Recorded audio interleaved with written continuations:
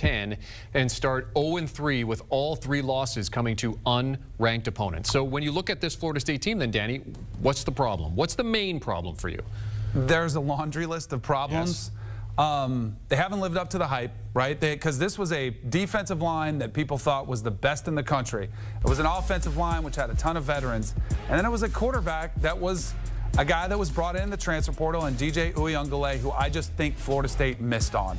I think they thought they could put him in a position to succeed because they would have a dominant defense, a run game to support him, and then he could play that role of game manager. The way things have unfolded, he's been exposed as somebody who cannot put the team on his shoulders, and that's been a huge problem for Florida State, so much so where I do think Mike Norvell will really have to consider making a QB change, which is tough because you're only 3 games into the season. You paid DJU a lot of money to be this quarterback for your school. But at some point, you cannot worry so much about his confidence level that you are afraid to bench him and take him out of the game. You just might have to make a decision to go in a different direction to see what it looks like and see if it provides the team a spark. 16 of 30 today for 201 yards and the 1 interception. Were you surprised that Norvell maybe didn't turn to Glenn today? I did. I thought at halftime, because it was so bad in the first half, it was so conservative. It was very much, there was this horizontal pass game. They didn't try to stretch the field vertically, and it looked like they were trying to protect DJ and not expose him to tougher throws where he could have an interception, or, you just wanted to protect him. And it wasn't working, and I thought there would be a chance for Brock Glenn to come in and he could spark the offense. He's a better runner. The offensive line has struggled to protect DJ because he's been very much a statue in the pocket. Instead, I always defer to the coaches. Like, they see practice, they see what's unfolding, and Brock Glenn was not great last year. He was worse than DJU has been in the ACC championship game and the Orange Bowl. But at some point, I wonder what the locker room thinks. And that's truly what I don't know is going on there in Tallahassee. But I would imagine the defense is tired of being on the field the whole entire game, watching 3-and-outs and watching mistakes being made on the offensive side of the ball, that you just try to shake things up a little bit, because what's working right now, the formula, is clearly failing. Cardale Jones said earlier that, one of the things that Florida State just doesn't realize is going into this game is that it was all still in front of them. The college football playoff, they have the opportunity to go and win the ACC and make the college football playoff. Now they're a 3-loss team. Yeah, I mean, and I was even talking to Cardale before this, and he's like, hey, you guys could still do it. Like, you can't even think about that right now. You've got to get ready to go for your next opponent.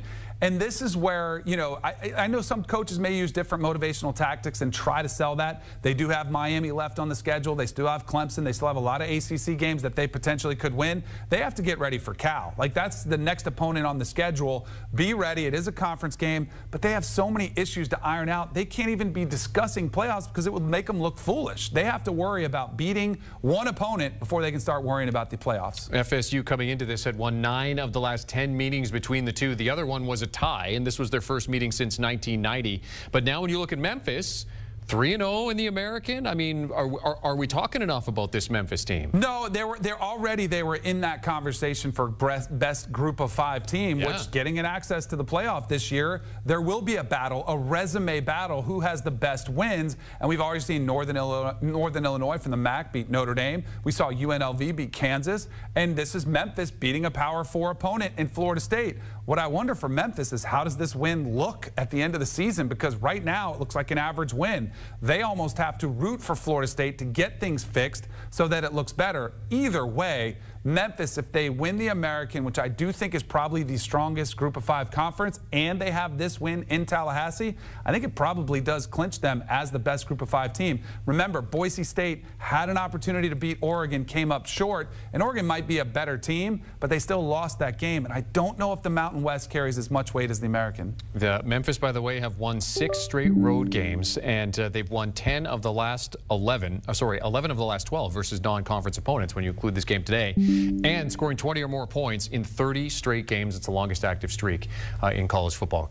Big win today over Florida State, 20-12. They're going to be talking about this probably for the duration of the week. Do we have to? Cover 3. Yeah. Gosh. Danny, they're not going to let you off the hook. Chip, Tom, and Bud are not going to let you off the hook. You're off the hook tonight for the reaction show. We know that. It's past your bedtime. So the reaction show is coming up later tonight. The Cover 3 podcast. This is the best college football podcast out there. And I'm not just saying that because it actually is. So download and follow wherever you get your podcasts, or scan that QR code to listen to the latest episode right now. Now, in terms of Florida State, let's get some reaction here. Mike Norvell talking to the media after the game. Well, the week, the preseason, off-season, things that are critically important to being successful are not showing up, as consistent as we need them to be.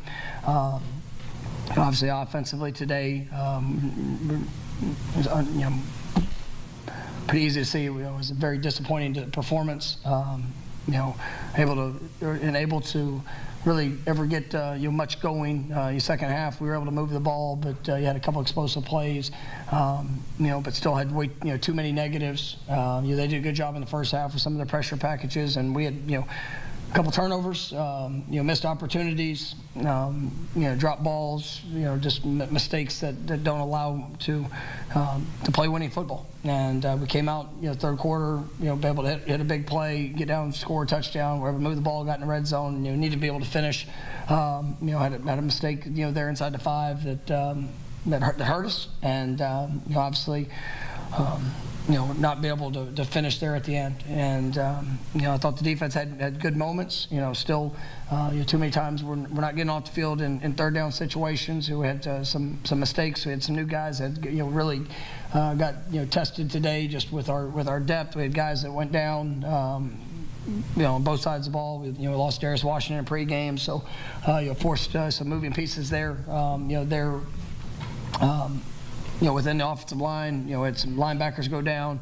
Obviously, opportunities for guys to rise up and seize the moment. And some guys did, and then obviously some guys we obviously got to make sure that we're doing all the things in our preparation to allow us to go out there and play to the level that we're capable of playing. And I do believe that.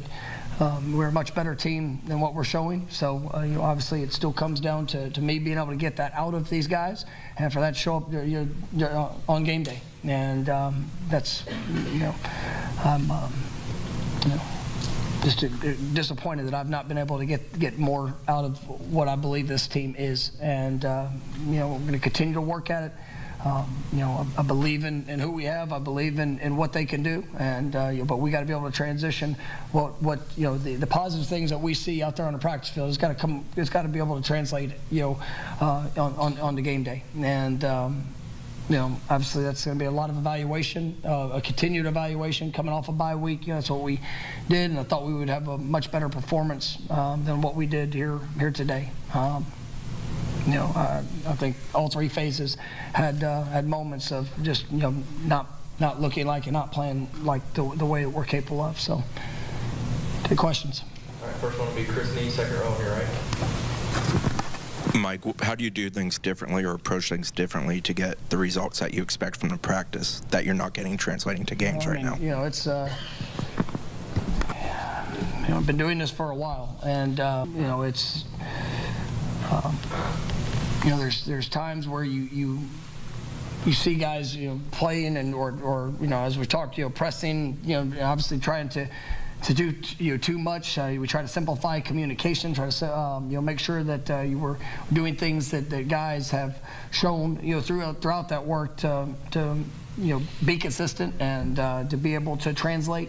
And that's you will continue to evaluate that. And I definitely know what it takes to win games. I know what it takes to for a team to go out there and be able to execute and play at a high level. And we all have to do a better job of of what we're doing throughout the course of the week. And obviously I challenge the players, challenge the coaches, right, because we can't continue to come into games and then see things that absolutely are not a part of what we and who we are show up. And so we all have to prepare better, and we all got to make sure that we get to game day that it is our best foot forward. And these guys, they haven't stopped working. You guys are at practice. It's they do work. Obviously the transition to the game day. We've got to do a better job of making sure that whether it's the communication, whether it's the understanding the reaction, and then just being confident in the moment and go making the play. That it shows up with with missed opportunities, and that that obviously we have to be better in that situation. We'll stay over there for Ira. You guys, obviously, you mentioned the drop passes, but to have 67 yards in a half, have you ever had an offense that struggled like this to do much of anything? Let's say, have I ever? Sure, probably some point. You know, but yeah, it wasn't. I mean, obviously, we did not. You know, you turn the ball over a couple times. I mean, the turnovers matter. You turn the ball over on the second play of the game. That's a big play. We have the interception. You got pressure. Arm got hit. You know, had an opportunity on the plate. But you know, when you have those things, and then you have a couple big drops and moments, I mean, that kills drives pretty quick. And you know, we thought we did a good job coming out in the third quarter, and be able to hit the explosive play. I thought we moved the ball there in the second half, but we got to finish drives, and we got to eliminate mistakes that put us in challenging situations because of TFLs, because of pressures, and you know, I mean, obviously like I said, it's all of us. So. Next will be Jordan in the middle. Coach, it's clear to hear the disappointment in your voice. I'm just wondering your message to the team at halftime when you guys were down 10 points, and also your message to the team after the game right now. Just at halftime, you have to go play the next play, and you get caught up. Looking at a scoreboard, you get caught up on, I mean, there's no secret. The offense struggled in the first half. But even with that, there's games where that one side of the ball might struggle, and we've got to have each other's back, and we got to make sure that we're responding and controlling the things that we can control in those situations. And that was my message to them, is that it didn't matter offense, defense, especially we needed to be able to go out there. We got to have the.